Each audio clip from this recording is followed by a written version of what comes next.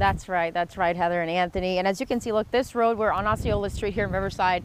Earlier today when we were out here talking to folks, you couldn't walk down this road. And now, I mean, you can see the ground, you can see pretty much everything. Now, towards the river there, it is still pretty bad.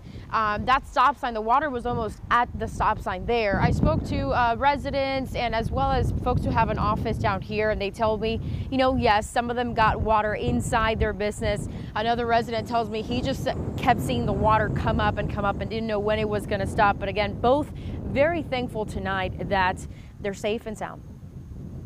I was ready to throw in the towel and say, okay, I'm going to open the door, let it come in. Mike Rawl, who's been living in this Riverside home since 1995, told me this view of his front yard is still shocking.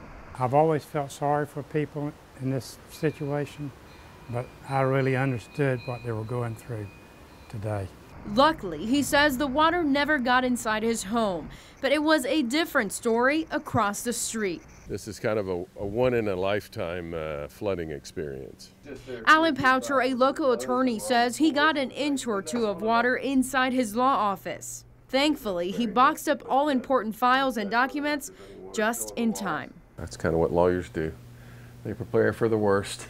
And he told us the worst could have been a lot worse. We're not as bad hurt as people in Miami. We're very grateful to be alive and healthy. Everyone's family's good, so you know, there are blessings in it. Even if the blessing means no more rising water. Don't know what's going to happen tomorrow, don't know what's going to happen tonight, but we're mighty thankful today.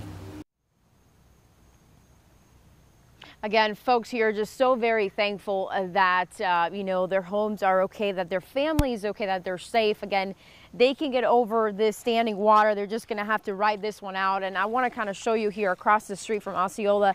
There's a tree down and a bunch of street lights here on our way to Riverside are not working. So if you're going to be out and about, just be cautious. Remember to treat those lights as four-way stops and keep an eye out for debris on the ground. For now, reporting live in Riverside, I'm Honey Rodriguez. First Coast News on your side.